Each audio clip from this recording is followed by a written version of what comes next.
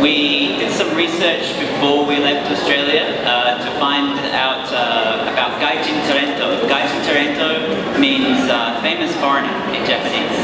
And so it's actually a different category of celebrity.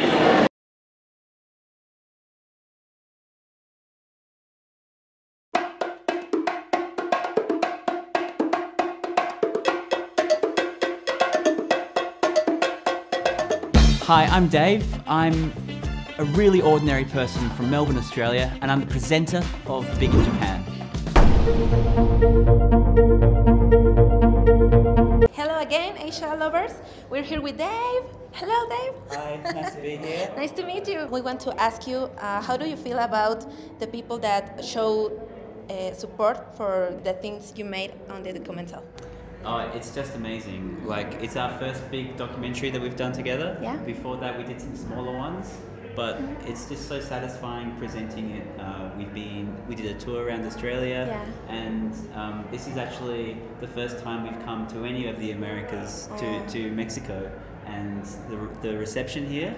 It's just been so wonderful. Like everyone has been so warm, really enjoyed the film, and it's been great to meet some people who also really love Japan and we love Japan. are interested in the film, and yeah, it's been great so far. And do you have any plans to bring out this documental to another festivals or conventions? Yeah, actually, we're thinking about doing some conventions in the US next year. Oh, so that's next nice. year in the summer, we're just making those plans now, but it's early days. We'll see how those go, but I think next year or so we're planning to tour the film around. What was the craziest thing you did along the documentary? Well, there's so many crazy things. If you know the film, Yeah. everything I did was pretty crazy. The one on the waterfall? I That went was to like, the waterfall. it gives me Yeah. the chills. I was afraid that maybe I would get a heart attack doing that. Yeah, or hypothermia. Yeah, so that was probably the most extreme thing. But also going to like Tokyo Comic-Con as Onigiri Man. Onigiri man, yeah.